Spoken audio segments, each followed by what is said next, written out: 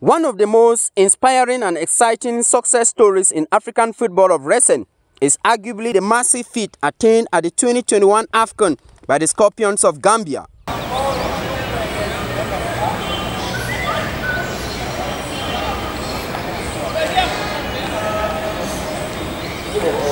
Yes, we are well focused, well ready, mentally and physically, and we are ready to face them, to give them a tough challenge to pass to the group stage.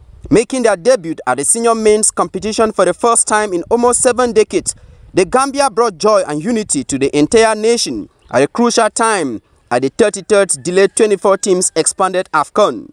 With a quarter-final ticket in their first try and playing against host nation Cameroon, it was a moment of history for the West African nation. It's good, everyone wants to play, but everyone's also happy to be part of this historical moment for Gambian football. And we have a competitive squad. Wish you all the best. Thank you very much.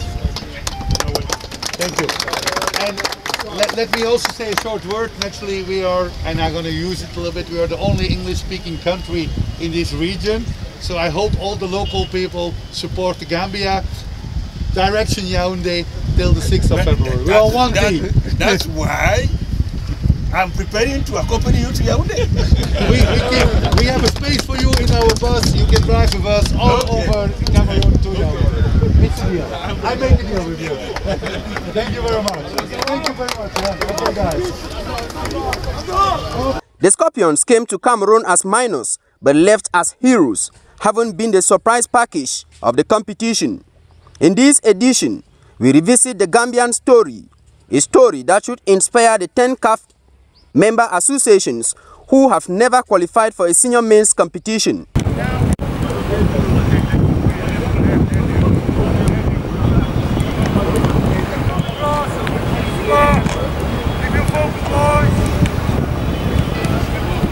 This is our plan always to stay and let them play, and we watch them so we can read their system, the style of play they are doing, and it's really working for us. So we keep working hard game by game. Yeah, honestly, as a country, they have been always there for us, the fans, the people, from the president to the last person.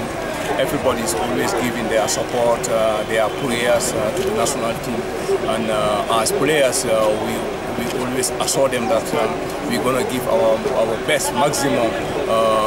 Then we leave everything in the hands of God. The result is always from God. But we are going to die for our country. We have to defend our colors as a team, as players. We are ready to die for our country. No reason to doubt my players. So we got the email from the club, and we have to accept that. We need fully fit players, and if a player is physically not fit, then we are always ready to cooperate. The Gambia paints their name in the history books of African soccer as the 44th nation and last from West Africa to qualify for the Total Energies Afcon on March 25, 2021. The venomous Scorpions from the smiling coast of Africa had to dig deep before making the legendary trip to Cameroon after 69 years.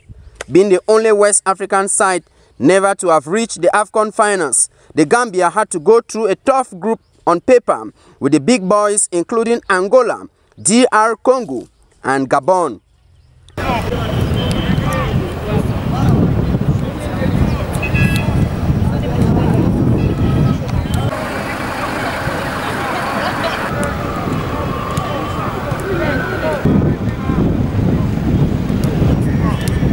The debutants arrived Cameroon ranked by FIFA on 150th position, but their Cinderella run was a tale to frighten opponents.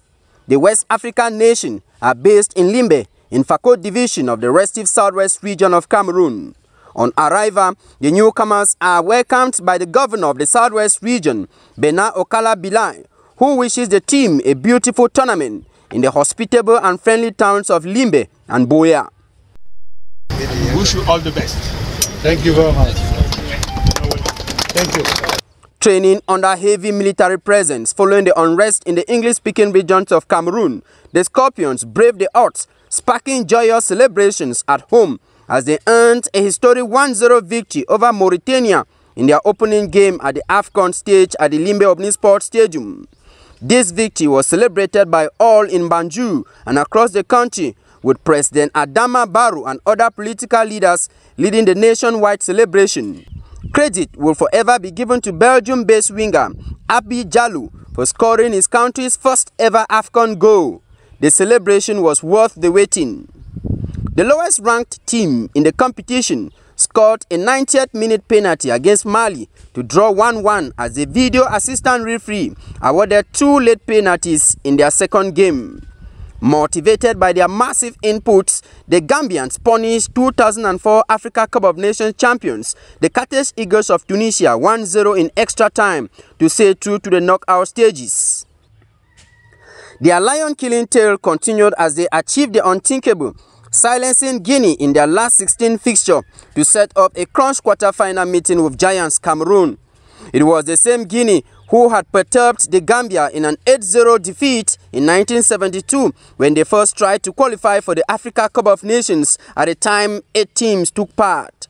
Against Cameroon and playing in one of Africa's world-class football stadiums, the Japoma Omnisport Stadium in Douala, the newcomers were outclassed in a 2-0 bashing by the indomitable Lions of Cameroon. It was the end of the journey for a group of Gambian legends who had inscribed their names in the history books. The Gambia's recent successes has been masterminded by the much-traveled Belgian coach Tom Saintfiet. The former Togo, Zimbabwe and Namibia boss took over the job on a short-term basis in June 2018. The outspoken tactician has transformed the Scorpions into a competitive team, now fancying its chances with the continent's big boys. The Gambian humble, dedicated and hardworking story remains one of the most inspiring and exciting tales, which only confirms the saying that modern-day soccer cannot be assessed.